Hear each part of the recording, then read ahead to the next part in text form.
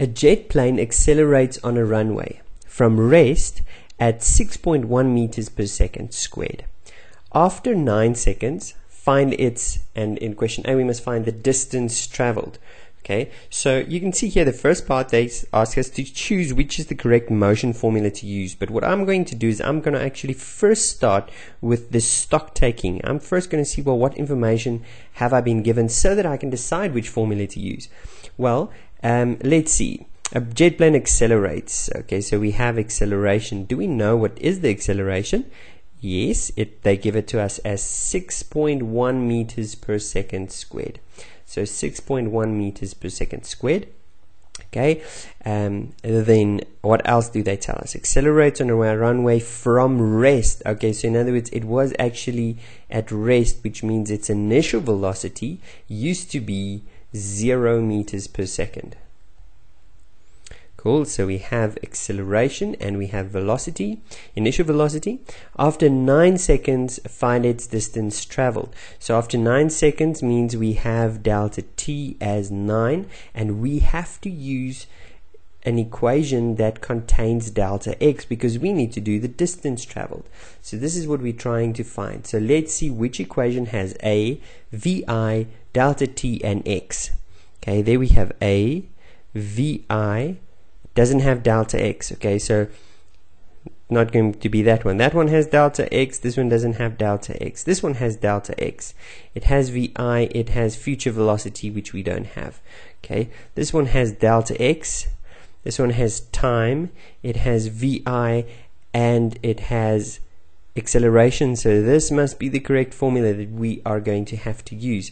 Okay, so we know the formula. Now we can do the stock taking part. This is the average acceleration. We don't know the average acceleration. We know the initial velocity. Now, very important, let's just read our question. Fill in all the values in standard metric units. Okay, leave out the units and leave unknown values blank. So we don't know this one, we're going to leave it blank. The initial velocity we do know is 0 meters per second.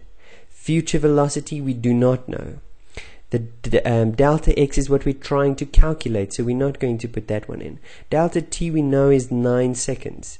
And acceleration, we were given that as 6.1 meters per second. Now, what did they mean by standard metric units? That means we're working in meters, in seconds, and not in kilometers and hours.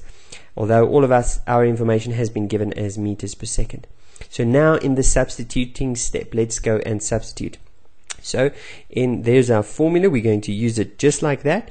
They also tell us to ignore deltas and subscripts in this step, but not in written work. So when you write this, please write your deltas, but here you can just type it as x is equal to,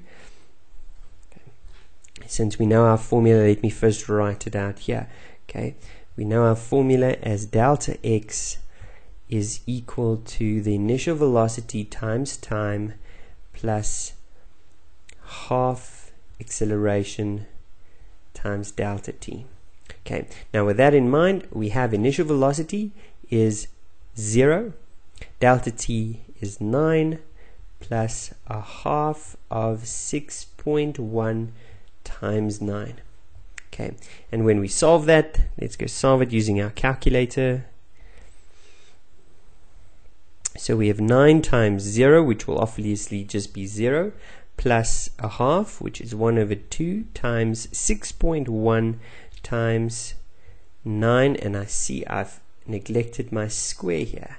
There must be a 9 squared. 9 squared gives us 247.05. Okay, that is our final answer. Okay, so all we're going to do here is, this is the substitution step. Very important to put in all of the values here. We have 0 times 9 plus a half times 6.1 times 9 squared. And let's just always remember to preview, just so that you can make sure you have it correct. That looks like what we have here, so I'm happy. Okay, now let's solve it for the answer. So x must be equal to, okay, and we already calculated 247.05 0.05. Don't forget your unit, meters, and there we go. Our preview looks perfect.